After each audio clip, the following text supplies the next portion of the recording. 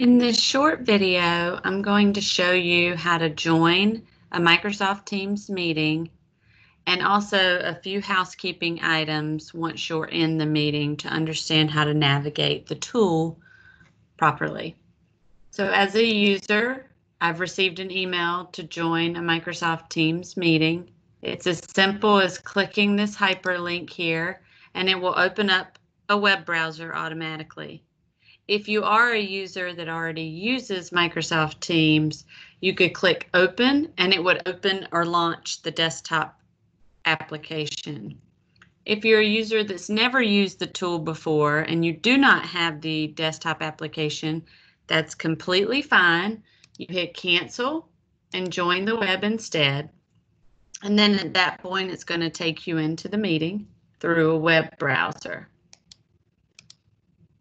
So when you hit join now, it will go in and connect you into the meeting. This is what it looks like, and it shows me that Deborah is already in my meeting, but I've joined in the web. Here is the navigation rail. If you move your mouse away and your mouse becomes inactive, as you can see, the navigation rail will go away. In order to get that back, you just move your mouse, and then here is all of your settings for your meeting.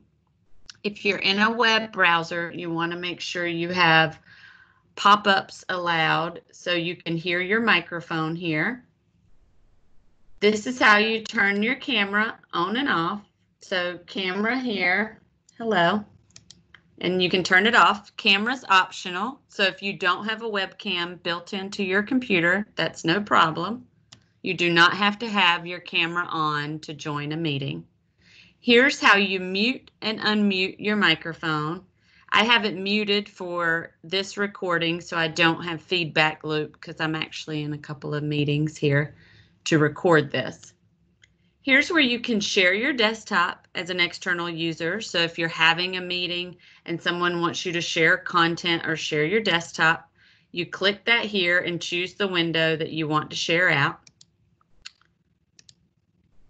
The more actions is where you can start the recording if you have that functionality.